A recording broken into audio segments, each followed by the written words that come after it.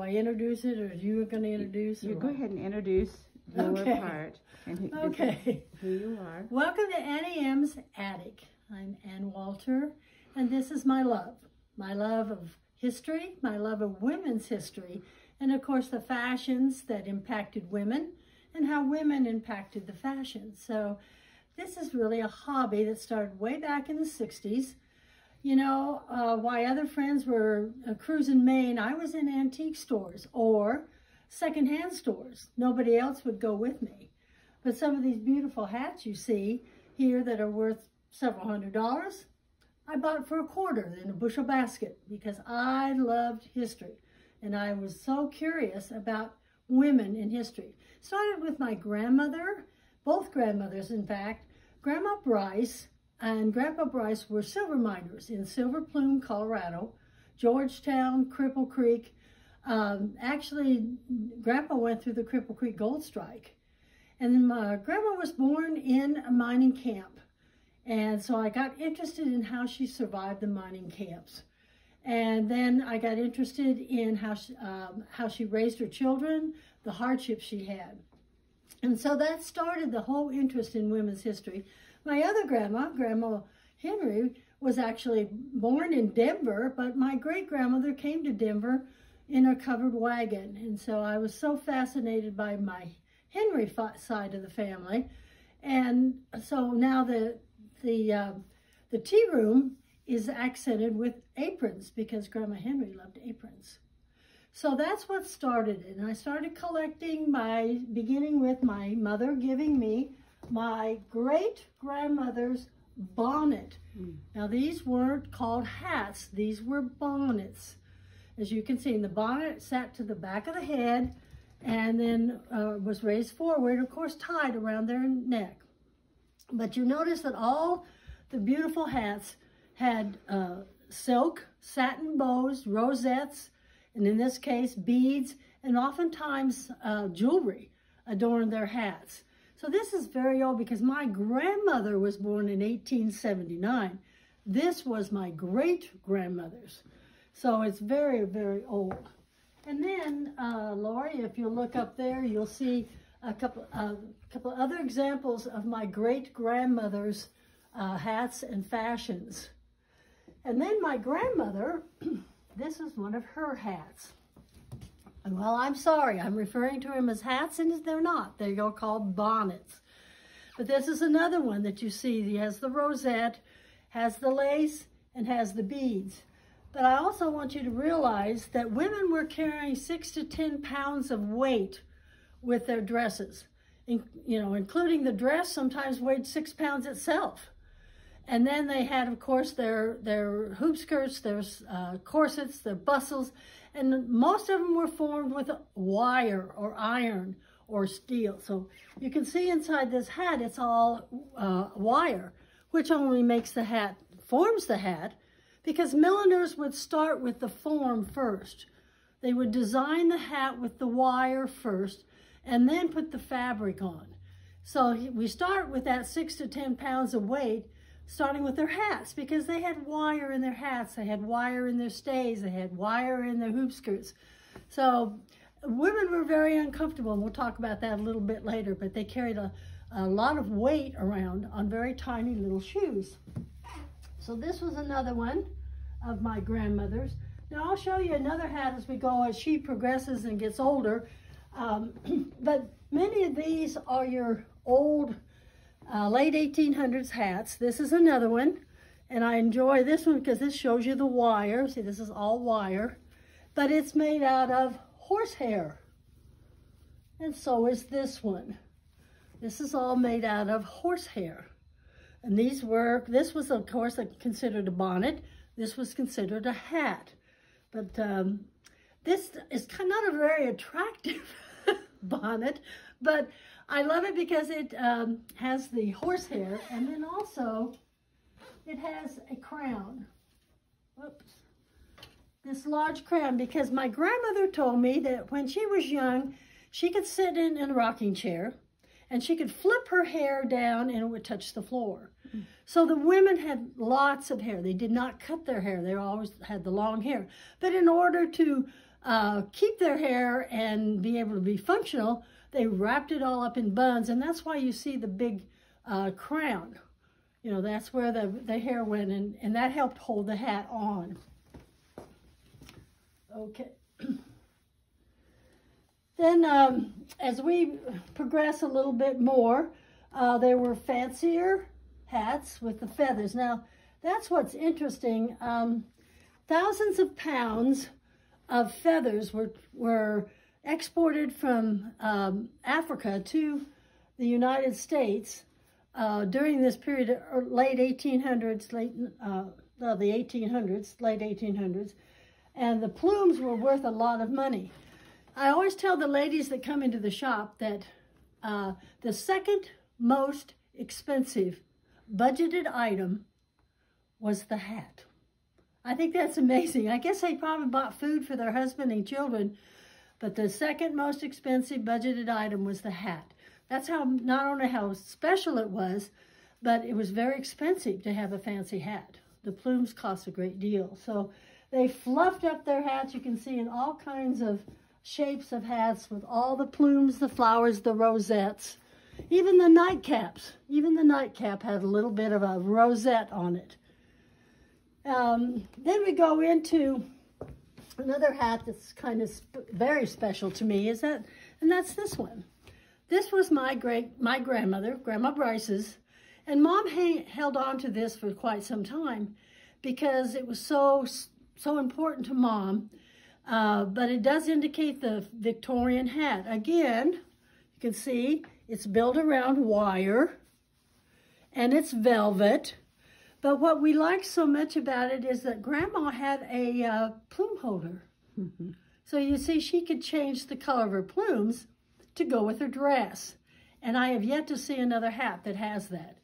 But that's what made it so special for my mom, because my grandmother tried to be very fashionable, even though she was born at a very difficult time of women's history. Okay, another one. We're going a little further into the era that we're getting into the early 1900s here, and this is a buggy hat. Okay, these hats were worn, and I have pictures of everything here. Shows you in their Model Ts or their wagons. Here's one right here, a couple of them that show women in their buggy hats. Oh, sorry. But the buggy hat was very important because they still wore the hat, but they had the ties. Oh, sorry about that. They had, of course, the tie around it, and then that way it would hold on in the wind or the weather, but they always had their hats. So there's some cute pictures over here, one in Georgetown, Colorado, where the women are wearing their buggy hats. We'll get pictures of those later. Yeah. Okay, now we're going to turn real quickly here because we're going to show you a couple of fashions here that correspond. Now this is one, excuse me, Lori. This is one of my oldest ones here. This is very rare in the fact that the bustle was actually built in behind. You can see this opening. Now the bustle itself has dissolved, but it was actually put in there, and so she had the bustle she carried along with her dress. And then when she sat down, it would collapse, and when she stood up, it would fold up. And so that's called a bustle dress. And again, I've never seen one with the bustle built in. Now these two dresses, well, there's a whole nother era of women's history, and that's when they were in mourning, but I'll tell you that in just a minute. This is a beautiful wedding gown. Now this comes up more towards the 1900s, late 1800s to 1900s, and the skirt now, the hoop skirt is gone. They're still wearing the bustle, but the dress becomes more slenderizing. This beautiful piece came from France, and it is pure silk. I had a friend, Yvonne Larson, who came to look at this dress to help me date it, and she took a little string off of the sleeve here, took a match to it, and the silk disappeared, totally disappeared. And she looked at me and she said, that is an indication that this is pure silk, because if it had been manufactured silk, it would have curled, but it dissolved. So this actually came from France. This is a typical hat of of the big Victorian days that would have corresponded with this type of dress is you see lots of beautiful feathers and jewelry, lace and so forth. The hats were very big and very cumbersome, actually. That's why we always wear our hats tilted, because sometimes you couldn't get through the doors. So you always tilted your hat just a little bit.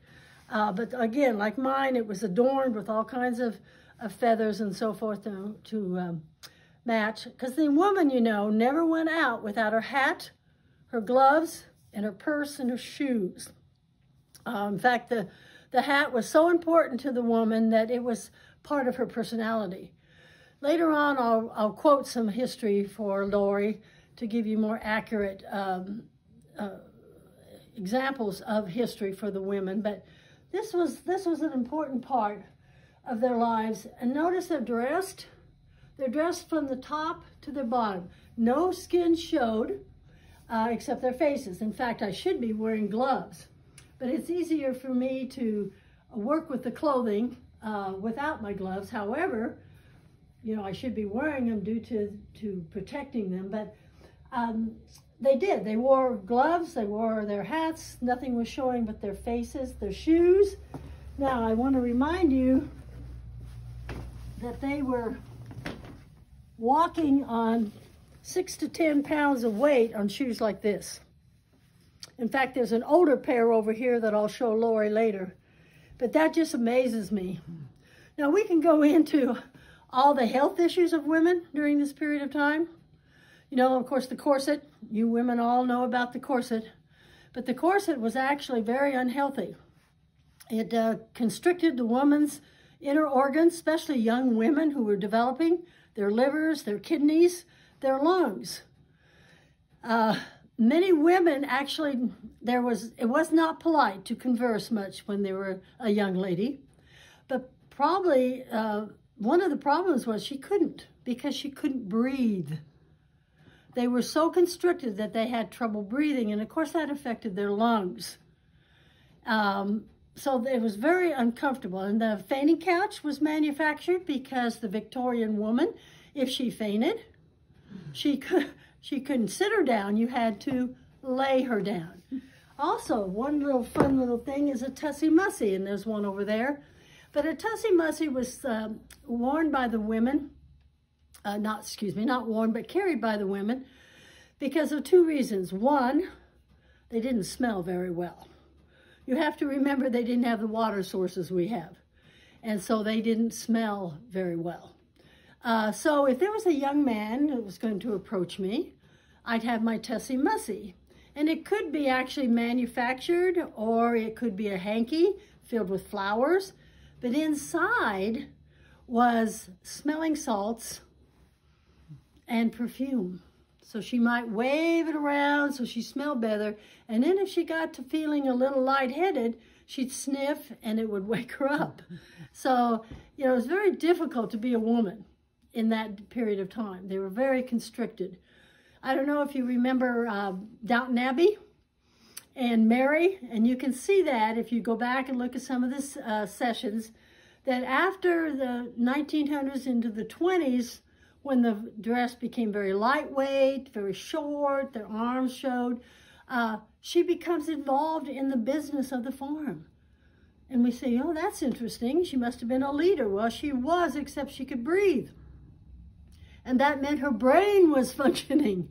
Unfortunately, for many years, women were, you know, constricted not only their bodies, but their brains, because their brain was not getting the adequate oxygen they needed.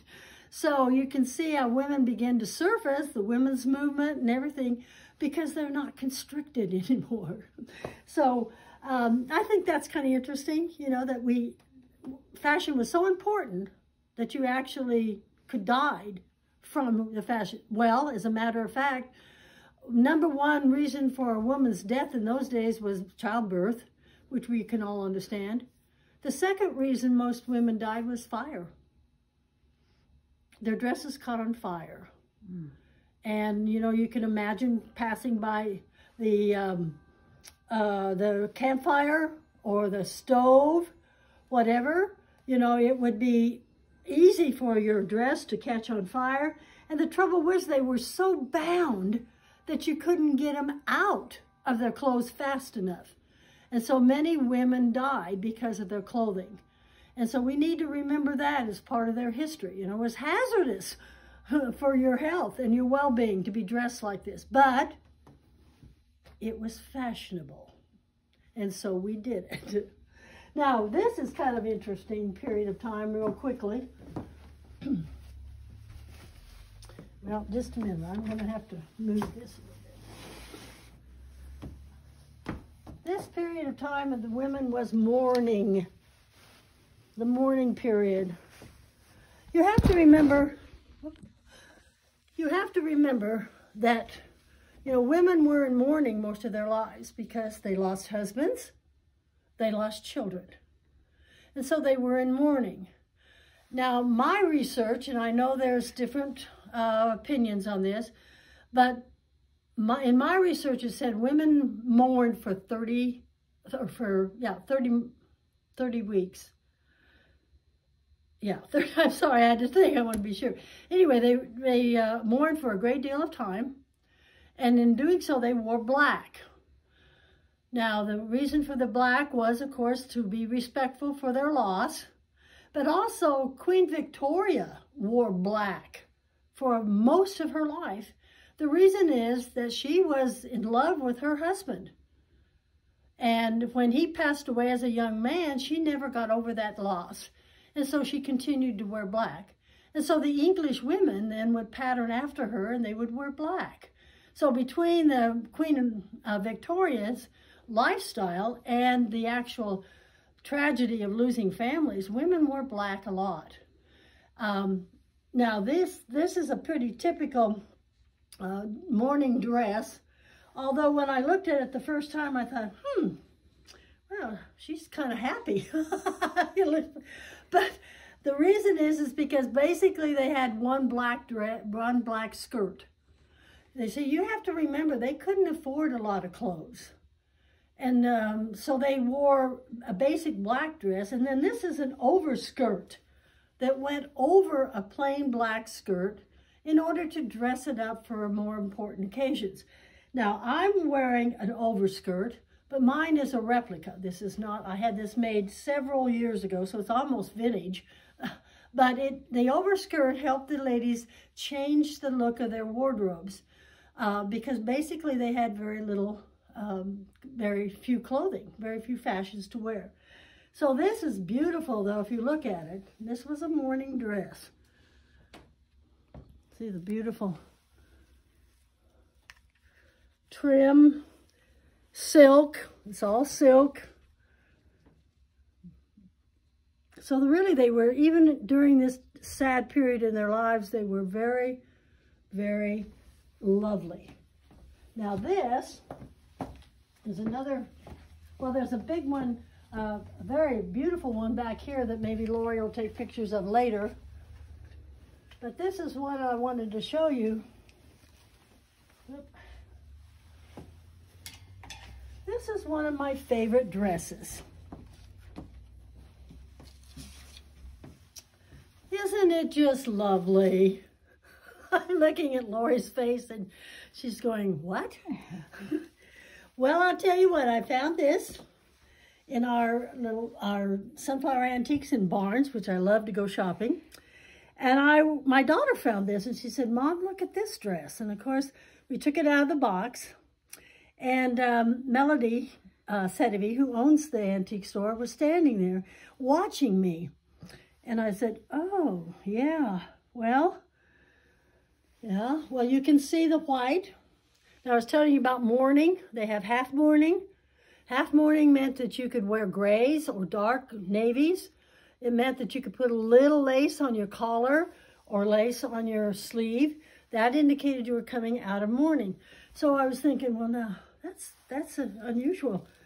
You know, here's the lace and everything. But I kept looking at it, and I finally pulled it out of the box. And I went, oh,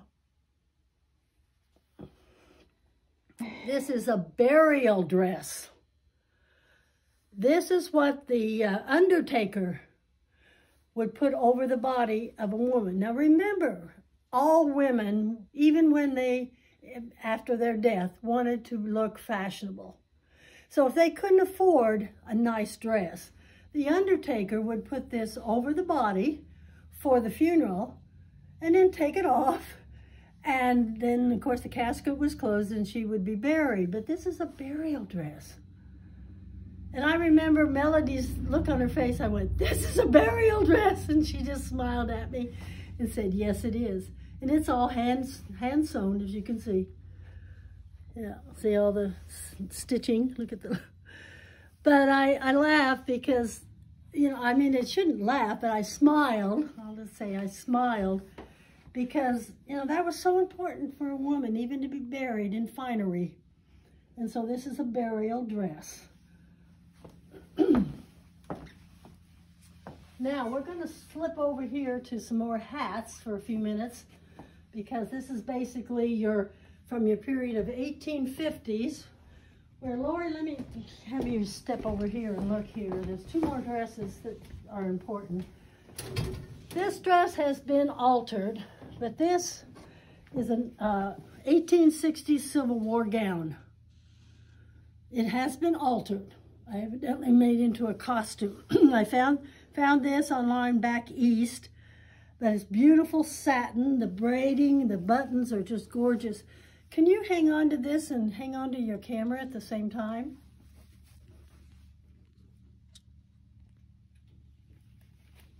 Oh my gosh. That was a trick. I wanted to see, I wish I should have taken the picture of Lori's reaction. This is very, very heavy. And then, as I said, 6 to 10 pounds of weight. So you can see this was one of those 6-pound dresses. Now remember, she's got at least 6 petticoats under here because women were the first to recycle. They would put the petticoat that was next to their skin with soil. So they take it off and wash it and then put it over the top so that they actually had about 6 petticoats on at the same time to help flare their dresses out or their skirts out. So you can imagine the weight that they were carrying, plus the wired hat, the stays in the bustle, or stays in the corsets and so forth. But this was very, very old. It has been altered, however. Now this one was the oldest I have in the shop. This is an 1850s dressing gown. I found this in Manhattan, and I had a friend who had a little antique shop. She called me one day and she said, "Ann, I think I have a couple beautiful dresses for you to look at." So I went down and she brought it out, and of course I went, "Oh!" And you got to be careful when you're buying clothes. You don't want to be too excited because the price might go up. But I knew her well, and I said, "Oh, that's gorgeous." And she said, "Well, I thought you might like it." And then there's another one hanging over there. That's the same period of time. This was 1850s. Right, this is sugar sacking. This is all made by hand, as you can see. Look at the gorgeous buttons and the trim. These are pagoda sleeves, which is one reason it's dated to 1850s, thanks to Yvonne Larson. But this is just gorgeous, and I went, "Oh!" And this is one of 2. And so I looked at her and I said, "Regina, I don't know if I can afford it. How much do you want for these?" She looked at me and she said, $10? And I said, "Really?" Oh, she said, "You know, if I put these out in the shop, the K-State girls will buy them and use them for Halloween costumes." So she said, "I knew this was rare." So she said, "I saved it for you." Thank heavens, because this is 1850s dressing gown. It would be like we wear a robe today.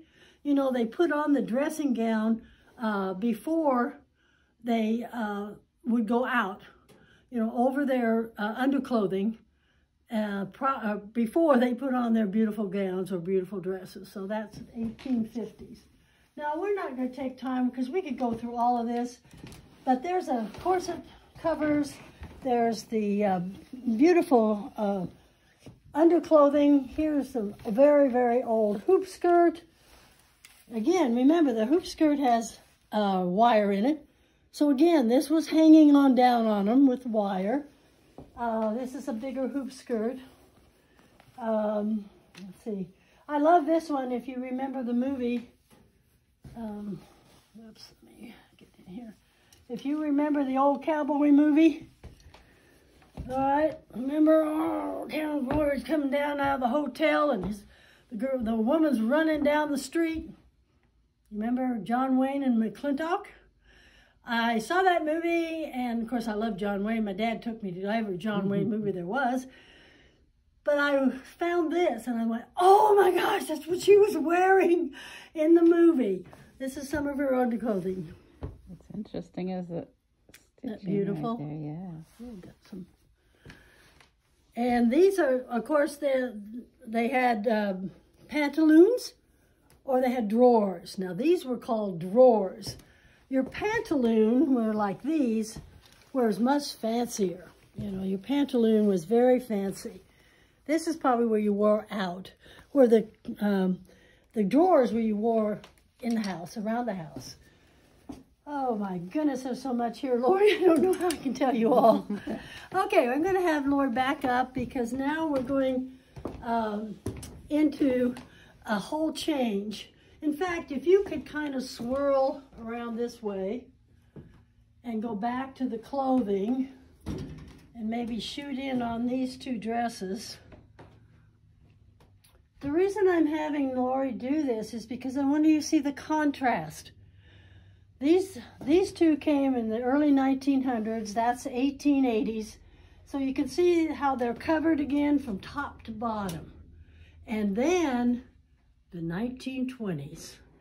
So I'm going to have her turn around here because the fashion totally changes for women.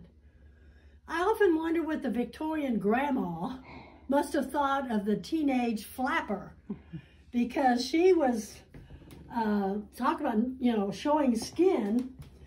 Here's some examples of flapper dresses of the 20s. Things changed drastically. My daughter is very small, and I had her get in this dress, and as you can see, we had to open the seam to get her in. That's how tiny they were. 16 to 18-inch waists. Now, of course, they're not wearing a corset here. The corsets are gone, the bustles are gone. The woman is now just wearing a very nice slip, we call that now. The slip, because this was very important to cover up a little bit anyway. Oh my goodness. Because there's a flapper dress. I've had young girls come in the shop and go, oh, what did they wear underneath there? They wore slips. That was the beginning of what we call the slips. But there's an example. Now, this would have been the party girl who would have worn the party hat. Can't you just see the speakeasies, the Charleston, the lights, and she'd be just dancing away. And then there came the more sophisticated 20s lady. This would have been maybe obviously a dress for a party or something special. Or if she was working, she could have worn that. This is one of my favorites, though. Found this in Oberlin, Kansas. This is a flapper dress. But again, just reach out your hand, Lori. You can see how heavy it is. These are metal-covered beads. This is just gorgeous. But it is very heavy, so they can't go back to that weight again. But notice, arms are open, their necks, their faces, their legs. In fact, instead of those big old black button-up shoes, now they were wearing casual shoes, comfortable dancing shoes. Because those girls were probably dancing in the speakeasies. And those of you who know your history know the speakeasies was during the Prohibition. So I always laugh when I think about the women and their cloches, because a cloche was worn close to the head. Now see the contrast between my Victorian bonnet and the cloche. It fit close to their head and it came clear down to their eyebrows. Now, if there was someone else in here, I'd have you trying on some of these hats, but this is gorgeous. It took me 3 years to get this from the lady who was selling it because she didn't want to sell it. It was so unique. But when I assured her that I was not going to resell it, that I would show it in my shop as an exhibit, she finally relented and sold it to me. But that is a beautiful piece. Now here's another one. This is so fun to put on young girls because, see, they go back to the rosette and the jewelry again. And this, of course, fit way down on their eyebrows. And I thought, you know, I bet I know why they did that. Because they were in the speakeasies and they didn't want anybody to recognize them and go home and tell their mothers. Now, this one has significance to me because this was my Aunt Vera. When Aunt Vera found out I had Annie M's, she sent this to me. Now, the interesting history on her is she was born in a mining camp, and Grandma told me that she was born premature. And so they kept Vera alive in a wood-burning stove in Victor, Colorado. Can you imagine tending a stove 24 hours a day? Not too hot, not too cold, for their baby. And I just thought that was marvelous type of history of women, you know, to be able to keep an infant alive in a wood-burning stove. Well, what's so interesting is my aunt lived to be 101. So she started out sturdy and she stayed sturdy. But Aunt Vera actually lived for a while in Lawrence, Kansas. Her husband was a professor at KU. She said, Ann, I couldn't afford a cloche, so I made my own. So she made this hat for her wedding because she couldn't afford a real cloche. Okay. So now let's step a little bit further, Lori, and now we're going into a whole nother era. These two dresses are 20s. If you can see the green and the blue. But I want you to notice the waistlines. They're tiny. And the green one actually has the original slip that went with that dress. Now, while you're here, Lori, look at these dresses. What do you see changes here? The waist disappears. Yeah, that was the 20s. Yeah, in the 30s, there wasn't as tight, but look at the length. Oh, okay. I don't see that. Whoops, excuse me. The 30s, everything changes again. The dress goes down. I think the 30s was the most beautiful decade of fashions. The 30s women were beautiful. They had the beautiful dresses, full length.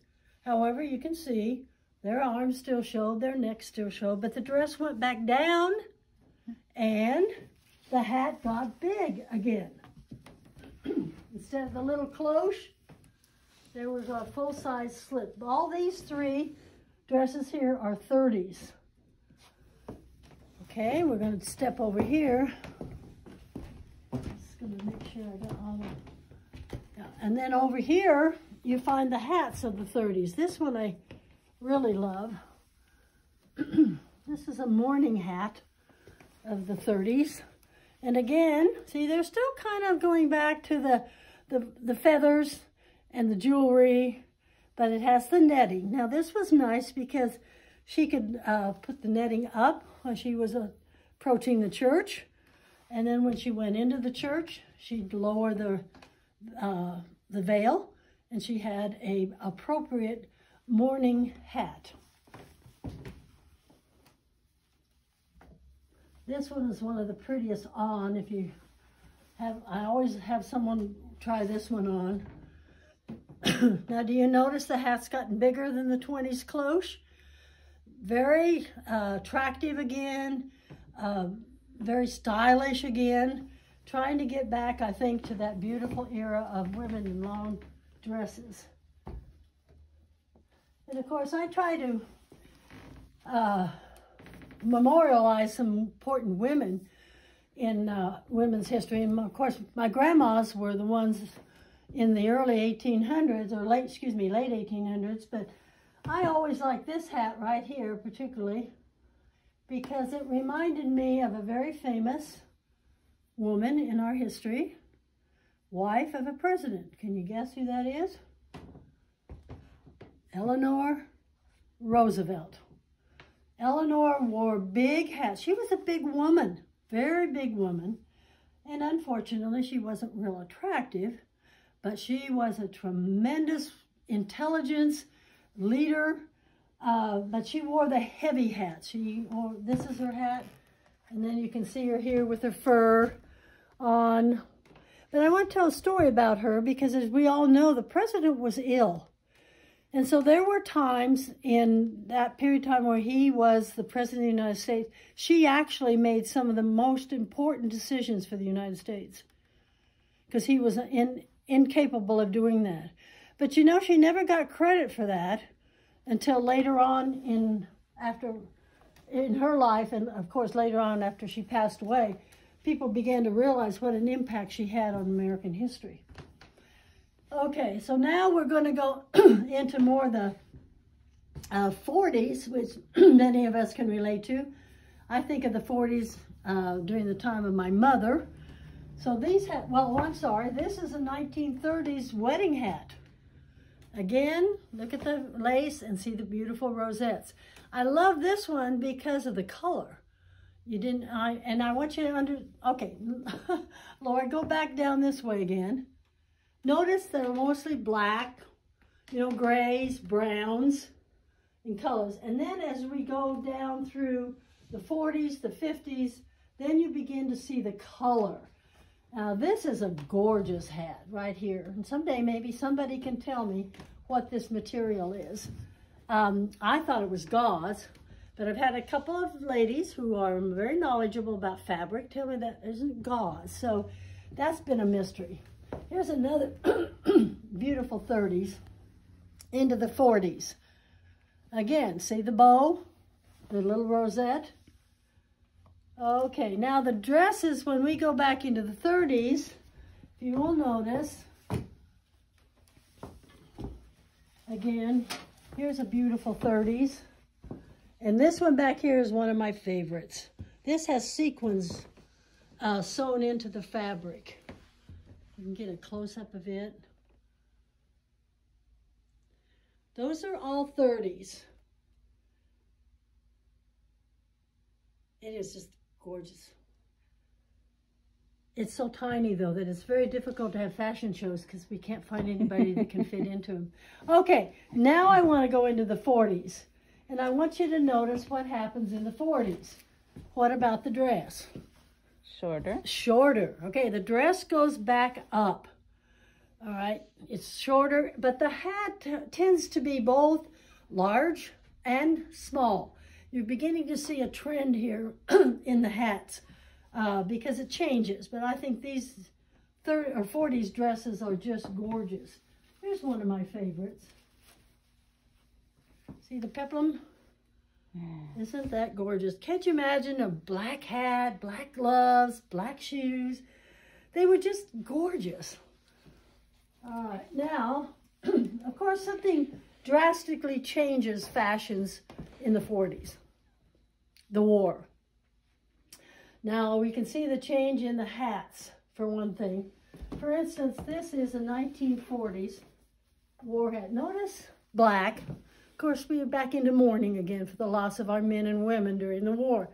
But I love this little hat because she insisted on having her rosette, but they were very subdued. This hat is a 1940s hat.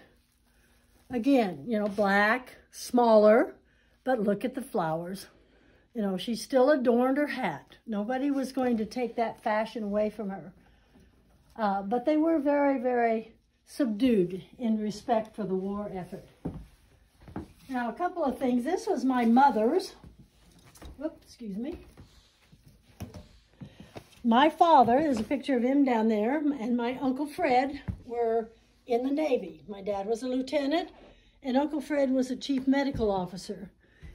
So when he went to war, and they were on submarines, my mother, back in Denver, did her part by volunteering for the Red Cross at the Denver General Hospital. And this is my mother's uniform. Okay, now women during the war, this really allows them to expand, to grow, to come out, if I might say, because women in the factories were allowed to wear slacks or shorts. And the reason for this, obviously, is it was a safety issue. Couldn't have these women working in the factories in long dresses. So they allowed women to wear slacks and shorts. This is a union outfit. Of course, this is another one I always remember to recognize. It's Rosie the Riveter. She changed fashion. Not only was she wearing pants, but she brought the bandana. Oh. And that became popular during that period of time. Okay. And so then these, well, I don't know where to begin to stop, but these are all 40s dresses. Now, this one is rare. This is a Nellie Dawn. And I know there's a whole display at the K-State fashion department. Nellie Dawn was a designer out of Kansas City. And what made her so unique was that she began to design the simple dresses for women, practical dresses for women, for the average woman to be able to afford and be comfortable in their fashions. So this is a Nellie Dawn.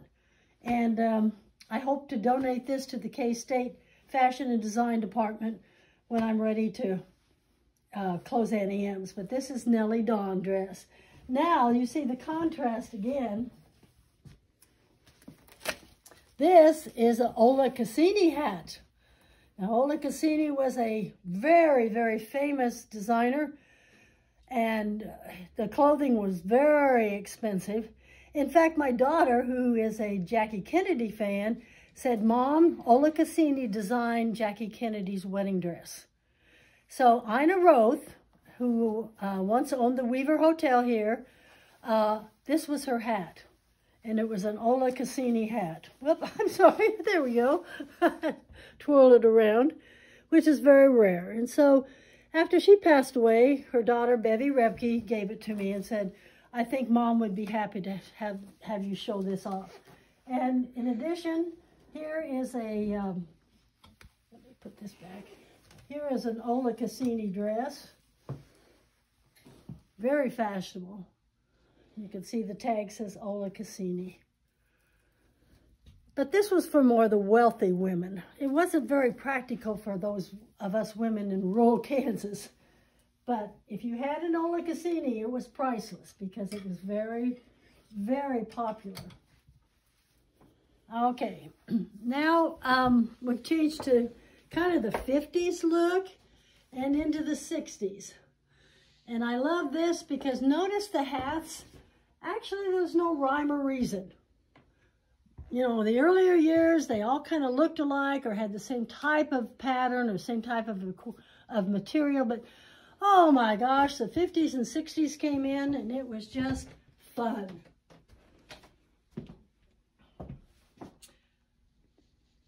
Well, you notice up there, there's berets. There were feathered hats.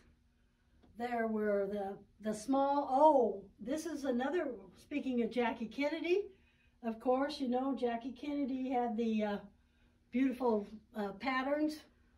The one up there, Lori, the pink one up there, up top, that reminds me of Jackie Kennedy.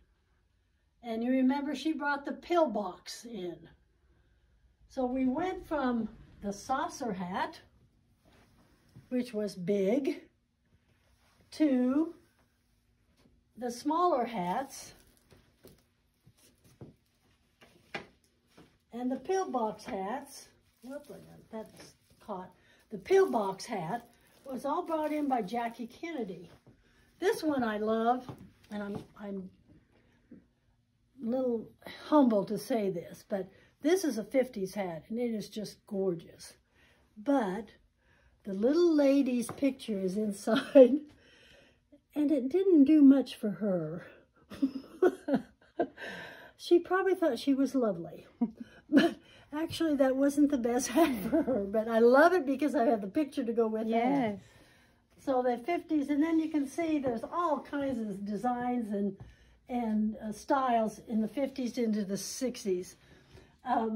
Finally, what happens is the hat becomes almost diminishes, except for the Catholic ladies. And the Catholic ladies continued to wear hats in their churches. But one lady told me, she said, oh, I don't know, after a while I just put a hanky on my head. But you can see what happens to the hat. From the big, oh, got caught on a pin here. From the big, full, wild hats, it basically disappears down to the very basic hat. And then in the 60s, late 60s, we started ratting our hair. You start ratting your hair and you can't wear hats. And so the hat begins to disappear. And which is kind of sad, but you can see the transition to a more modern woman, freer. The fashions are freer, less constrictive. New fabric came in. Plastic came in the 50s, so there's plastic. Oh, I can't, where's my plastic hat? I have hats with plastic in them. Here's some of the 50s, 60s. There's the poodle skirt. Brownies, Girl Scouts. Oh, I can remember being a brownie scout. The woolens. This was a knitted sweater, and I have a picture of very similar to that I found in a magazine. So they're much freer, much crazy, I guess, in the 60s. You know, music was popular. Dancing was popular. Here's a go-go outfit. Hot pants. You know, and we see some young girls today wearing short shorts. Well, I'll tell you what, those hot pants were shorter than the short shorts. And then you have your 60s evening gown. This is on loan from, both of these were on loan from a friend.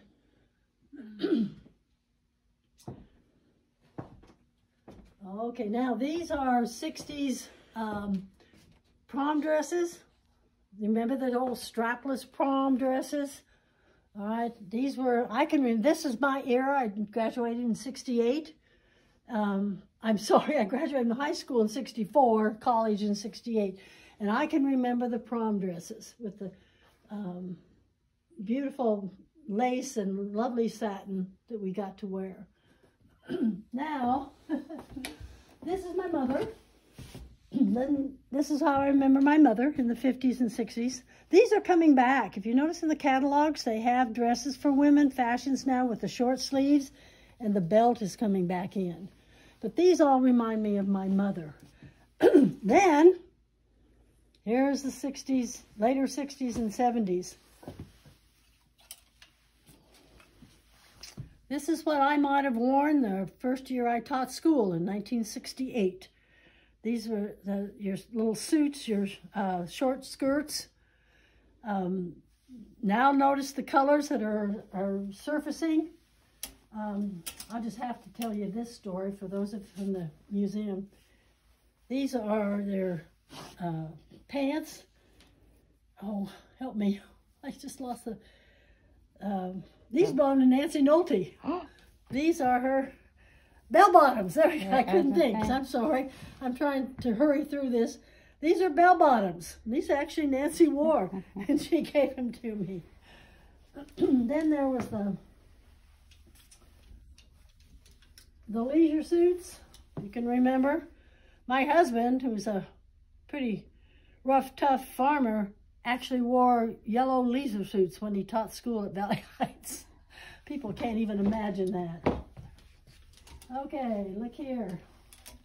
Things are really changing, ladies.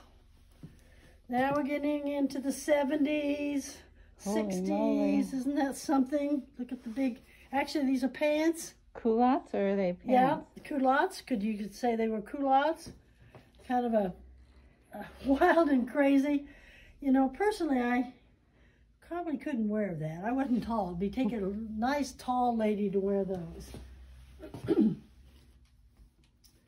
Oh, just some variations, whoops, of 60s dresses. This one is actually very pretty on. Notice the plastic belts.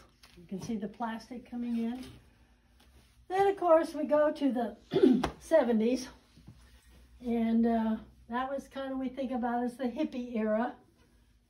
Okay, here's a dress that is a 1970s dress. And my daughter, Monica, and her husband, Nolan, wore this to a retro ball. And she got first prize because it is an actual 70s dress. But notice the colors. Now, you see this chartreuse green, like this muumuu over here. Now, if you would have told me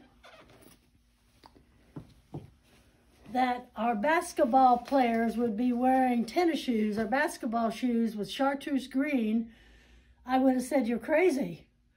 But you can see these colors are coming back again. This was definitely a muumuu of the 70s. But you know, that was very, very comfortable to wear, very lightweight. And back here, I'm not going to take it down, with just a pretty much a typical outfit of a hippie. You have the bell-bottom pants. You can see the beads. The one behind it is another muumuu, is original. Actually, that picture right next to it, that wedding dress, is Carol Hood's 1970s wedding dress. And she gave me, her family gave me that. All right, notice the different shoes, the styles now. Here's original 60s go-go boots. Again, it took me a couple of trips to Lawrence to talk a young man out of these boots. He didn't want to sell them because they're so hard to find. There's so many replicas that you can't, you know, really, you can't find the original go-go boots. But I, again, told him that I was not going to resell, that I wanted to use them for my program on women's fashions. So he finally sold them to me. And if you would believe this, I was sitting here with ladies all around here, visiting with them about fashions, and he came walking in the door. And I just happened to be standing right here. I picked up the go-go boots and showed him, and he just put up his thumb and said, you know, way to go. Because I proved to him that I was not selling, I was displaying them. And he was on his way to Lincoln, Nebraska, and so he just came by to see my shop. And so that was fun. Here, look at these shoes now. These are 70s. Isn't this a riot? Oh, however, I'm not sure how comfortable they would be. I could have resold these many times. So the young girls say, oh, I love those shoes. But those were 70s. And this was an 80s prom dress. You can see the little bit of change, a little bit fancier, going back to the lace again compared to the 60s dresses over there. Now, the last of the program, and I'm going to hurry through this too, is I bought several pieces in Denver, or Littleton, in an antique store. I met a lady there, and she had a display of hats. Of course, I had to buy the hats, you know. And she was an airline hostess who would go from Denver to London, England. She would buy the hats in London and bring them back here and sell them. And so I said, oh, I've got to have some of those, because if you don't, these are the Lady Di hats, you know, that were patterned after Lady Di fashions for the English women. And of course, so I always say Lady Di brought back a lot of the hat fashions. Of course, the English always wore hats. Queen Elizabeth still does wear hats. The Kentucky Derby, you see, that still the hat. But it was Lady Di that brought back the classy look again in hats. And so I thought that was interesting. She said that they only, Lady Di only wore a hat once, and that then the milliners of London would then design the hats after that hat and sell it to the English women. And I thought, well, that's interesting. Well, I'm going to set this right here. Oh dear, I'm sorry. Where's my magazine? Oh dear. Well, here's one. I want to show you the one though. Nope. Oh, goodness sakes, it's hard on hats. I do hope you eliminate some of this. So I thought that was interesting to learn that they patterned after her hats, until I looked in one of my books. Sure enough. And there it is, almost the same except the feather look is gone. But if you turn it this way, you'll see it's almost the same hat. And then, the reason these I know are authentic is because inside it either says London or the United Kingdom. So that tells you these actually came from England. And then I want to show you another hat.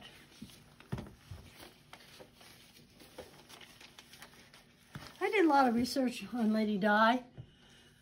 Molly did a lot of research on Jackie Kennedy, because these are women who had lived difficult lives, very difficult, lots of pressure, stress on their lives, but both of them surfaced as leaders, as women that impacted our history. And so I do a lot of reading about them because they were unique. Unfortunately, we lost Lady Di, and of course we lost Jackie Kennedy. But these women actually stepped forward, even in the stressful lives that they led, and surfaced as outstanding women. Here's this hat. And then here's this hat.